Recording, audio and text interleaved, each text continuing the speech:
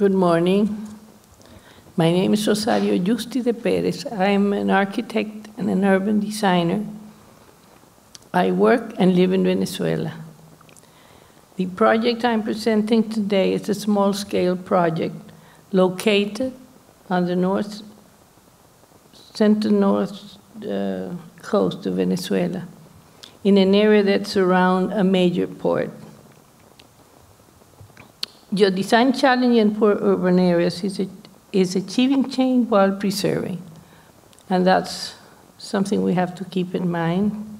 What do we have to preserve? The existing social web that developed alongside the chaotic built form. Within that social web, there are many things that are valuable for residents. And also we have to preserve the existing structures that are part of the community's collective memories and identity.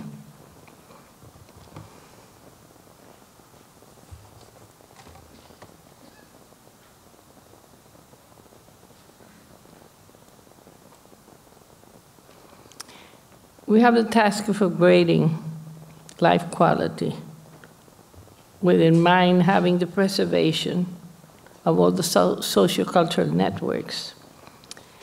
Upgrading through a design project pursues recovering lost geographic features, always covered by the endless occupations that happens when this informal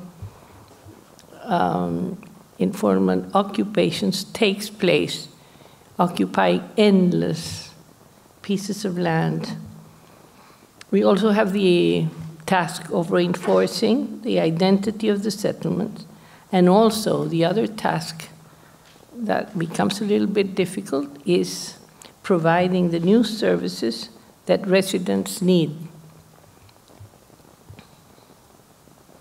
One of the main problems we have also is the vacant land. There's scarce vacant land because occupation nearly has taken all the available space. Here we have some examples of the three late works we've been working on. This is Los Claveles. That's the one I'm presenting today.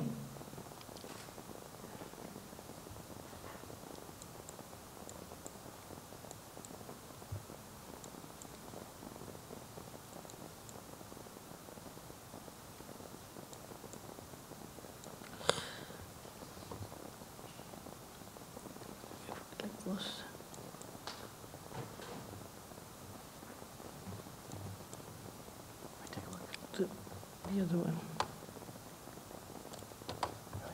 Okay, we have 4 minutes left. Okay. And we have other projects similarly. We have the same approach for this, Paramaconi and Monagas. And there is also another project here for Bellavista, Cagua. For this all, we have been using the same approach.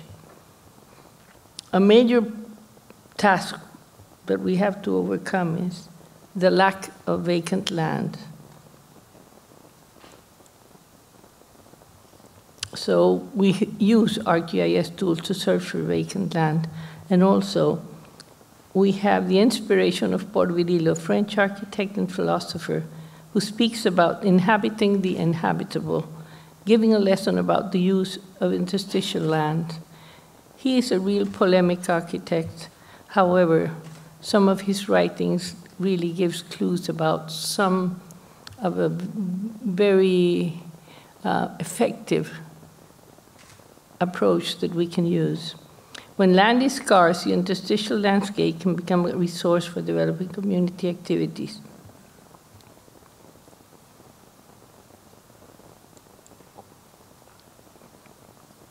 Geodesign projects for the poor, I guess, is a combination of two urban actions: developing the urban interstices or upgrading the existing infrastructure. We have here a map of Los Claveles, the project I'm showing today. And we can see we opened some windows to show some of the insertions we made. In this case, this is a community center, or a cable car that we have the route for the cable car, or the insertion of a sports area. There are much more of those. These were some examples. There are also the upgrading of the existing infrastructure that allows us restoring lost geographic features and or salvaging elements of existing infrastructure with iconic values.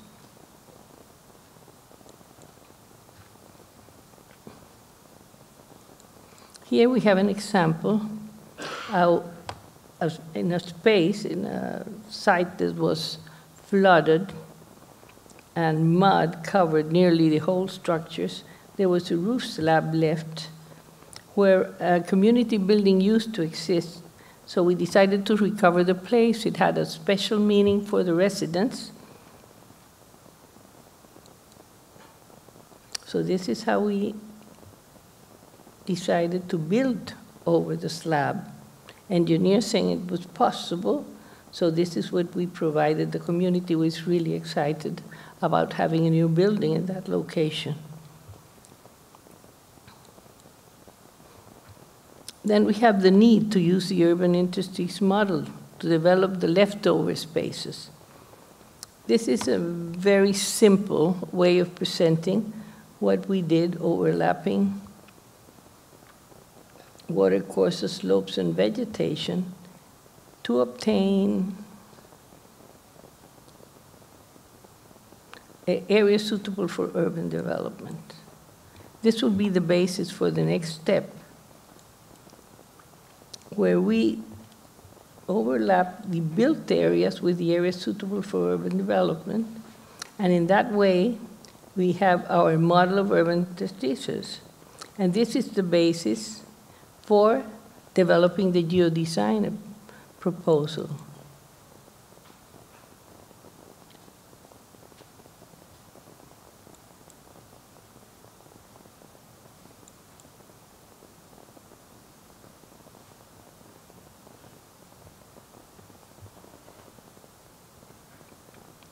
The model of urban interstices, and over that,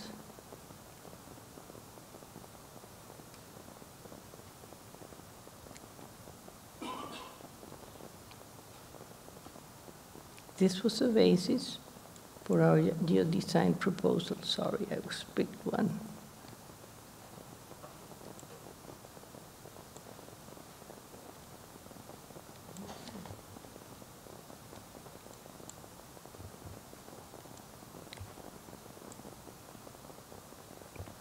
So here's our geodesign proposal. And from there on, we went to our scenarios for change. These scenarios for change help a lot the community see how we integrated within the surrounding areas in a friendly way. We also use some views that we developed using ArcGIS Pro, colorful, and that gave better ideas and complemented the views. The scenario for change displays the occupation of the urban interstices with urban services and the evolution of the residential urban fabric. The scenarios for change should be adjusted surgically. And there is something we have to tell about regulations. Regulations in this type of development stands and begin from the initial stage, from where they are. There's no way going backwards, because otherwise we are against what we are saying of preserving. And from there on, we develop the regulations. Thresholds usually are related only with height, setbacks between buildings, and also rules for attachment.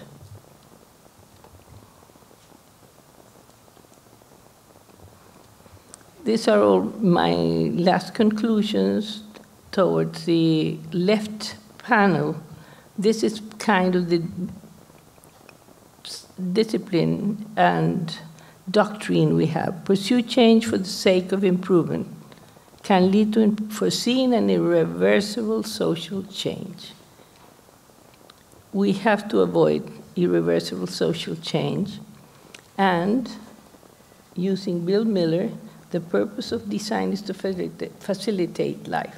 This, for the poor people, really hits them in the middle of the heart, because they want to facilitate life.